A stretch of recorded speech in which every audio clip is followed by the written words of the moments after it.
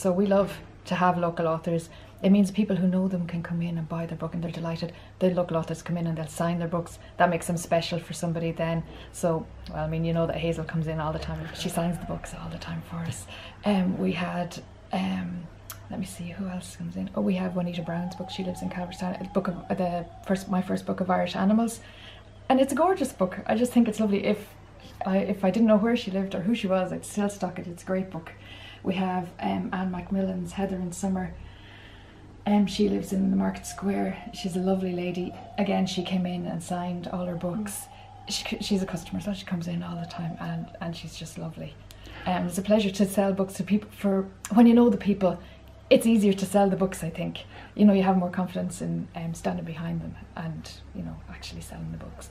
The most recent one is the local history of the Ballymore GAA. So Henry Murphy came in last week and dropped us in some of them, so we're delighted to have that. Now, it's massive. It took him 6 years to write. But for anybody who has any interest in Ballymore GAA, it's a brilliant, and especially brilliant Christmas present. I think it's that kind of a book. It's well worth seeing. We have them here if people want to come in even just to have a look at it. We have a book about Maura Laverty, who she was from Rathangan. She wrote cookbooks. She wrote on Talker. She's a really interesting woman, but the man who wrote that lives in Leixlip, but he's from Rathangan originally. Again, he just rang up and said, is there any chance of you stocking the book? And we were delighted because it's something that people are interested in, and it's something that you can't get everywhere. So it's kind of a different present for, you know, often now you can get everything everywhere, and it's hard to get something that's a little bit different and that people don't already have.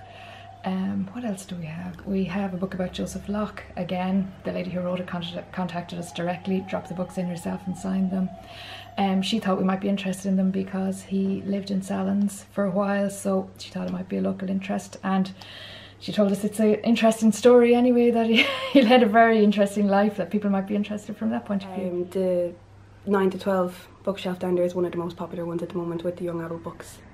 Tangleweed and Brine, I think, is the most popular one at the moment. Yeah, it's a young adult. And Beyond the Sky, that's the one, yeah. So I think that one for young lads, I think that's more interesting. They're more interested in that one. We also have a book by Niall Power, who grew up on the Curragh. It's called Timing is Everything. He was a drummer for Bob Geldof. Well, he was a drummer for lots of big famous bands. He was actually on Nationwide last week, but he developed Parkinson's, so he can't drum anymore. So it's just a story of his experiences when he was a rock and roll star, and now what it's like now. So it's a really interesting book as well.